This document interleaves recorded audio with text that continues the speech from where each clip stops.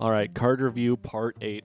Let's go. The first card we have is Eager Underling, 4 mana, 2/2, Death Rattle, give 2 friendly minions +2/+2. I think this is kind of like Fungalmancer, but honestly worse. With Fungalmancer, when you give minions the buff, you get to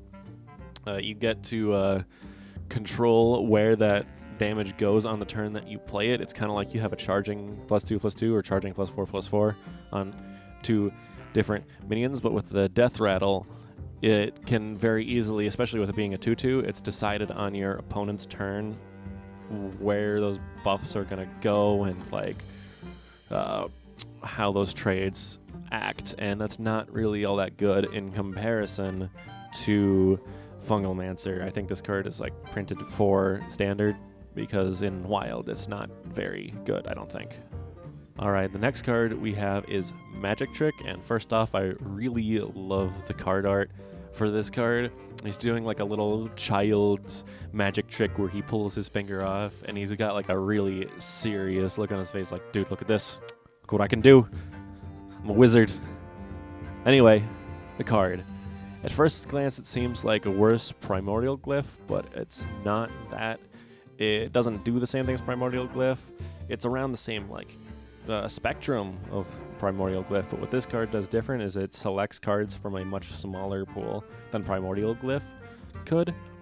And if you're looking for a specific like low cost good card for whatever situation, you could run this card instead of Glyph, or alongside Glyph, I guess, to get that card. I should note that every single secret in the game is in this pool, so if you're looking for secrets, there's that, but you're not guaranteed a secret. But if you don't want a secret, you might get a secret. I don't know. I feel like Glyph is still better, but this card does stuff different than what Glyph does. Alright, so we got a weird Spell Druid card. Is Spell Druid gonna be a thing? I don't think so. If Spell Druid were a thing, would you want this card? Maybe. You get 3 random Druid minions. It's pretty valuable. We've seen cards like Omega Assembly where the card is really good value. It's 1 card for 3 minions. That's pretty cheap, but the requirement for Omega Assembly is a lot easier to pull off. You just have to wait until turn 10 to get it off. In this, you have to build your deck around it, whereas Omega Assembly, you don't have to build your deck around it.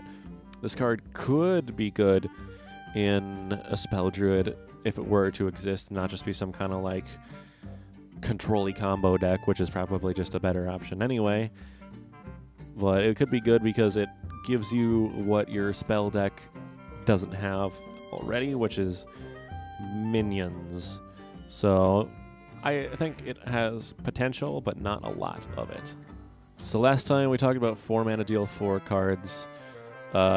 We decided that they're usually bad, but now we have Vendetta, which might actually be good. And why is this card different? It's because it's Rogue. On top of the fact, it's if you're running this in a Burgle Rogue, the condition is going to be very easy to meet.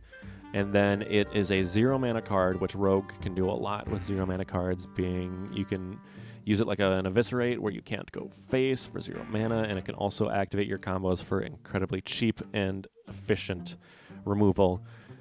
I think it's pretty alright.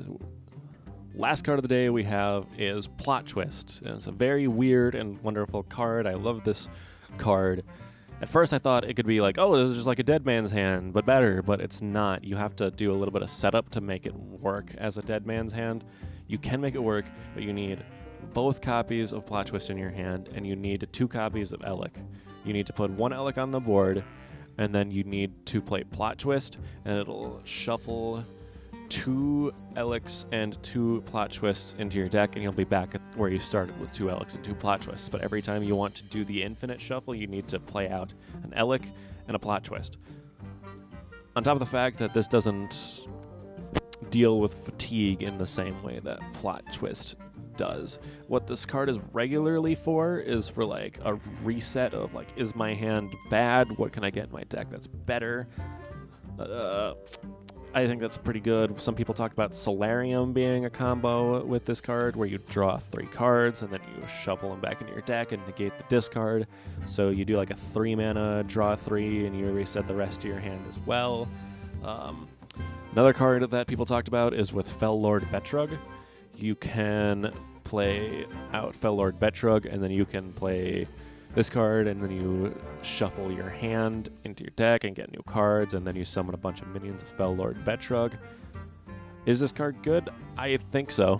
It's a very well-designed, fun card, and I think people are going to experiment with it a lot. That's going to be it for this episode. I'm trying to catch up to all the card reveals before the expansion comes out, so keep your eyes out. I'm going to have a lot more videos coming out here soon.